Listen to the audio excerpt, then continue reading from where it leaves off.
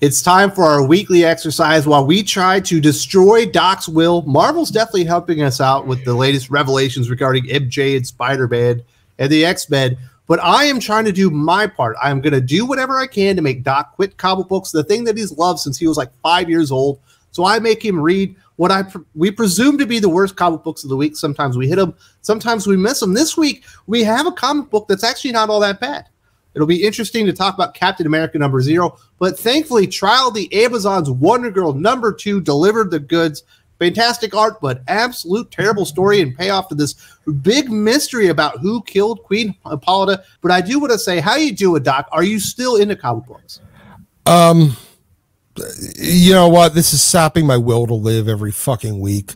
But hey, you gave me 2 comics with actually pretty good art this week, so. I you know, it's kind of like when Bloodshot from Tim Seeley and Brett Booth came out, and I told you just ignore all the word boxes and only look at the pictures and make up your own story in your head. That's kind of what both of these are this week. Absolutely, some very interesting art.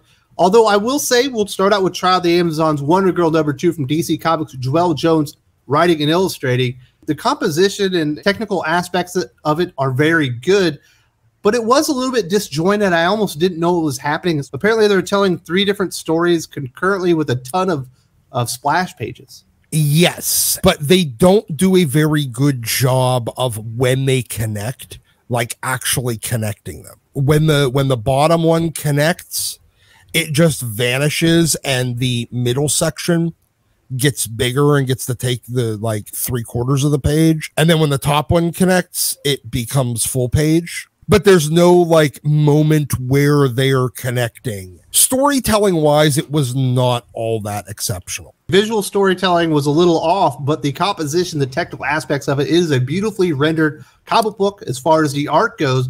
As far as the story, this thing is absolute crap, Doc. So the main story that's going on in the middle the whole time is Cassie Sandsmark has figured out who the murderer is. And she's telling Queen Nubia who killed Queen Hippolyta. Apparently, did you know that Queen Nubia and Queen Hippolyta were scissoring? I was unaware. I don't get this. I was unaware of this. Honestly, though, you know, rendered by Joelle Jones, didn't really mind it. This felt strange, kind of came out of nowhere. But the main story is Cassie Sandsmark talking forever. She could just say, hey, I know who the murderer is, and then name the murderer. But we don't want to do that. That would, I guess, be too fast. So she just talks about why it can't be everyone that it should be. And she goes through it. She's like, it can't be the Escuderos, and it can't be Atalanta and her crew because of this and this and this. And then when she finally reveals who the murderer is, and it doesn't make any sense. And when she says it has to be this person, I don't know how she came to that conclusion. It still doesn't make any sense to me. I don't think she really makes her case, but everyone just believes her because Artemis went down to Brazil with Cassie and would have known about this poison. So it must have been her. She acknowledges that she is the murderer. And then she says, I'll never tell you why. It's for me to know and you to find out. I was like, are you serious? You wasted all these pages to get to the big climax of what this event is supposed to be about, the murder, and then you don't even say why, because there is no motivation for Artemis to do it. It doesn't make any sense whatsoever. Look, this was Joelle Jones trying to be Agatha fucking Christie. I'm betting she watched like one of those like Death on the Nile or whatever, the Mummy one, the Orient Express one, whichever one of the new, or trying to be Hercule fucking Poirot, solving crimes. The only problem is didn't understand any of the deductive reasoning involved in any of that. Made absolutely no case for it, except for, well, she knew that this smelled like this. And then whenever it came to justification, she's like, honestly, I can't think of a good motive. So fuck it. We're just going to play the I'm not going to tell you motive. Look, Joelle, please, for the love of God, keep drawing. Stop fucking writing. Well, I don't blame this completely on Joelle Jones. I imagine Clunerad and Stephanie Williams and Stephanie Phillips and Vita Ayala had a big part in this. And then she's trying to execute it, you know, their terrible story with no motivation and make the story make sense. But it didn't. Or she just gave the fuck up. Like, I would say you fridged Hippolyta, but nobody got any character growth out of it. They should have just made Nubia the murderer. Then we're like, you can't be queen. She's like, I already am queen. I decided to make a decision. Like, that would have made sense if it would have been, you know, Nubia being the current queen and you then finding out later that Hippolyta was going to come back and take the throne back. Or she wasn't, but she was scared that she might. Yeah. Yeah, it made Cassie look like an absolute moron. There's also another part, apparently, where she's like being carried. I'm like, Jesus, this is supposed to be a superhero. Then the big reveal, I guess, at the end is the thing that's been happening kind of at the top, I believe. Diana has woken up, and apparently the door has risen and taken the place of the palace. Yeah, the palace. They keep talking about this door and making sure it's protected. Ain't nobody gone and fucking looked at it in like 3 days. And then the door apparently becomes like 400 times the size and the size of a fucking palace. So took it over. So they're gonna be fighting something coming through Devil's Doorway or Doom's Doorway, whatever it is. Yeah, I just wish they'd fight the stupid Venom thing. That comic book sucked. I'll give it a 2 because the composition and the coloring of the art and everything was good.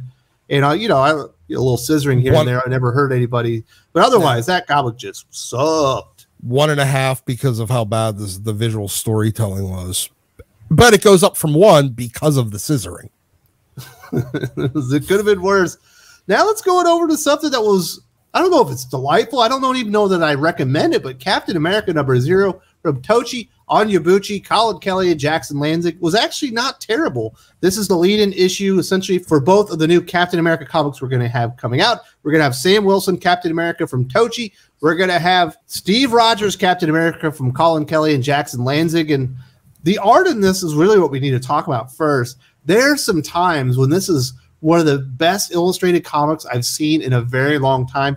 A little bit reminiscent of Alex Ross, but different, kind of photorealistic.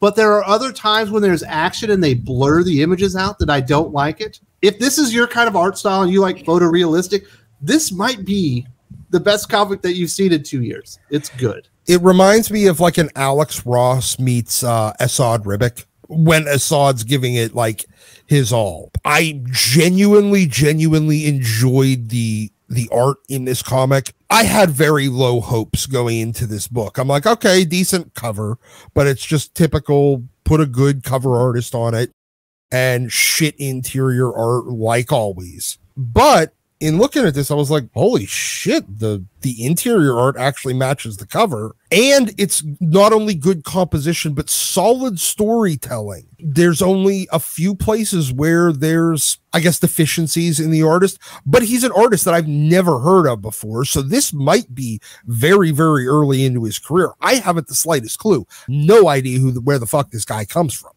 His name is Mattia de Lulis. I think that's how you pronounce it, but I have never seen him either. I hated almost every single word written on this page. I thought it was perfectly fine. I didn't think it was great. I didn't even think it was good, but it wasn't bad. You have Armin Zoloff, and he's going to, I guess, launch a rocket that's going to turn everyone into dinosaurs to save the Earth, because we're all bad polluters or whatever. And he was going on in this monologue talking about how, America is terrible and all this stuff. I was just shocked that Sam Wilson and Steve Rogers both stood up for themselves and what they represent. I thought that was encouraging, at least. Except for Sam Wilson. He didn't even fucking disagree. He just said, yeah, that's the America I want. Arnim Zola finished his teardown of America and then asked Sam Wilson, is that the America that you want? And Sam Wilson just said, yeah, it is. And then he defeated the enemy, protecting America. I think actions speak louder than words. I thought it was done well enough. I guess if that was the story they were going for, like writing wise, I'd say it missed the mark. I'm shocked he didn't fall to his knees and beg for Zoloff's, forgiveness. That's what had happened in the past. That's fair. I will say that it's handled it a little bit more fair, but this was a whole issue just about, is there a reason Sam Wilson's back in the Captain America costume? Because last we saw him just like a couple of weeks ago, he was still in his Falcon costume, and now suddenly he's back in Captain America costume. I have another question for you, Doc, and I don't know why he's in Captain America costume. I think it's just because the comic's coming out. When did he get super strength? Because at one point he like rips the panel off of a fucking rocket as it's moving, which is something that you would need super strength for. I thought he intentionally wouldn't take the super serum. He would have previously had to use his wings to cut in there like fucking Vulture style because he doesn't have super strength. He also couldn't have handled the 7Gs or whatever that was up there. And he claims that it's only because of all of his flight training.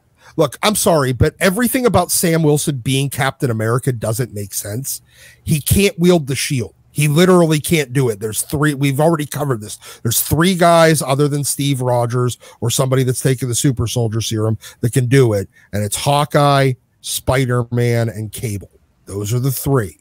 Well, actually, and, you know, Bucky. This is just typical Marvel. Make Sam super strong because he needs to be for this scene, and then talk about how he was so righteous in not taking the super serum. Did they mention the super serum? I didn't hear that part of the story. It just, I was like, why the hell could he do that?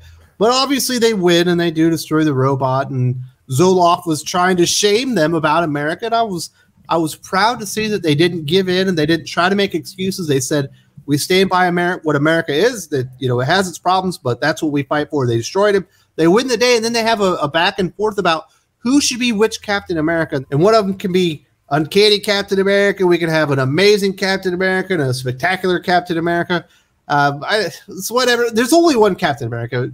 We have a Captain America. We have a Falcon. I think it's stupid that we're using the same name on both of them.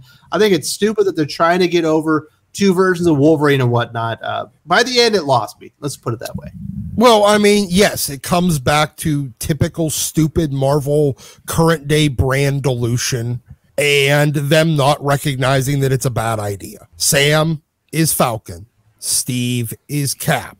Yeah, so by the end, it kind of lost me, but the art's really fantastic. The story's not terrible. I don't necessarily recommend it because I don't think it's that good. And I think the two comics that are coming out are going to be bad because we've read Tochi Onyebuchi's Black Panther Legends, which is awful. I read enough of Colin Kelly and Jackson Lanzig's synopsis for Captain America, what they're going to do with Steve Rogers. I think that's going to be even worse. So I'm not looking forward to what comes out of this. But as a single issue, if you want to read something Captain America that's not awful, this is something you can go for. As a one-shot issue and as a worst of the week candidate, it is right up there with only Reckoning War Alpha, that Dan Slott Fantastic Four Watcher thing, as least offensive but still bad comic book that had some redeeming qualities. Absolutely. If you want to see some great art, it does suck that this guy's not going to be the interior artist of either of the comic books because he's going to overshadow what they're doing in those books, in my opinion. I think it would probably just take him. We get 2 issues a year out of the guy. If you're wondering why I am so certain that this Colin Kelly, Jackson Lanzig Captain America is going to suck balls, because I read some interviews, I got up to date on the details. Definitely check this out, and I think you'll agree with me that Colin Kelly and Jackson Lanzig, Steve Rogers, Captain America, Sentinel of Liberty comic is going to suck balls.